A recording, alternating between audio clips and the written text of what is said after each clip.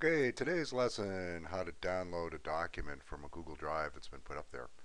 So as normal, we're going to go to Google, we're going to click on Drive, and we're going to log in. No peeking at the password.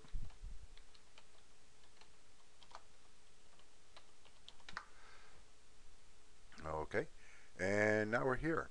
So we're going to go to the Vision 2020 shared folder, which everybody can access. And you can see that we have three things up there right now. For example, let's say we want to download the Vision 2020 Steering Committee directory.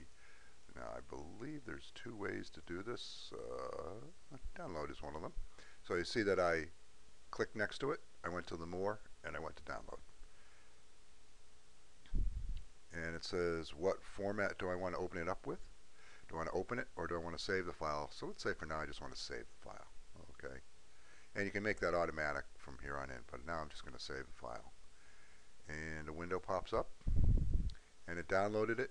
And it downloads to the default folder wherever you have set that up on your computer in the beginning, wherever files automatically download to. So that's where you go to get it. You can also click on it, and it should open it up. And boom, there it is. Okay, so I'm going to close that out. I'm going to clear this list. You can also download the Google version of it, the Google Docs version. Download. And I'm going to download it as a Microsoft Word document. I'm going to download it. And I'm going to, this time for the heck of it, I'm just going to open it up. You can see, there it is. Okay. And it, transformed it pretty cleanly from a Google Doc format into a Microsoft Word format. Okay, so I'm going to clear that list. Now you can also look at this stuff online, like let's say you want to just look at it. So you can click on it here.